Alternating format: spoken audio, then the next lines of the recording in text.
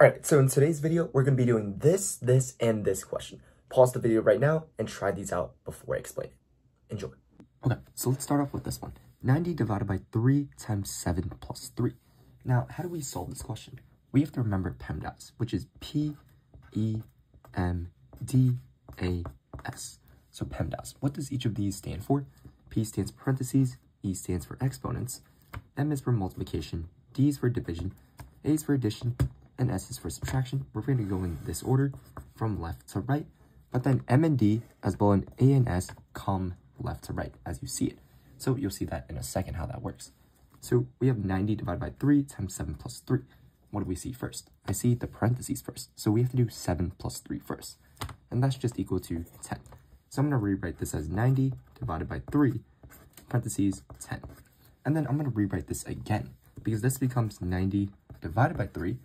And then because I have the parentheses, this is the same as just times 10. And now what do I see? I see division and multiplication. As I said before, multiplication and division come left to right, how you see it.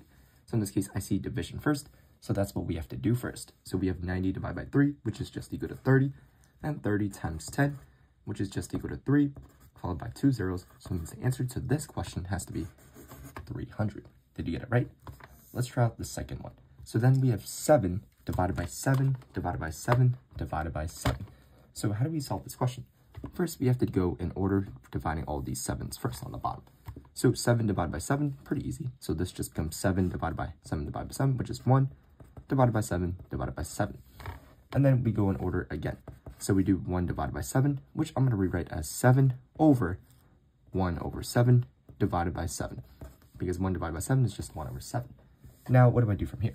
1 over 7 divided by 7, this is a little bit more complicated because now I'm dividing a fraction in a whole number. So I'm going to convert the 7 to a 7 over 1.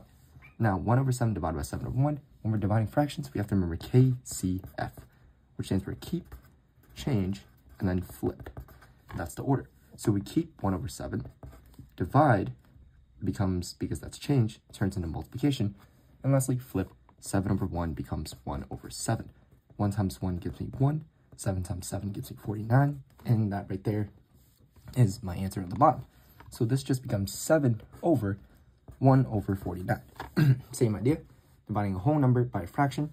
I'm going to convert this into 7 over 1 divided by 1 over 49. Same idea again, we have to keep, change, flip. So keep 7 over 1, change from division to multiplication, and flip 1 over 49 to become 49 over 1. And then I multiply. 7 times 49 is equal to what? That's equal to 243. On the bottom, 1 times 1 gives me 1.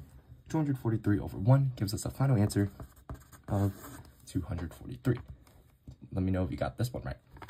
And lastly, we go on to our last question, which is 4 to the x plus 2 is equal to 8. Now, how do we solve this? Whenever you see exponents, the idea is that we have to convert it to a common base. So 4, I know, is equal to 2 to the second power.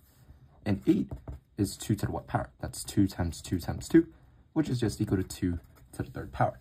And once you figure out that we're working with base 2, this question becomes a lot easier.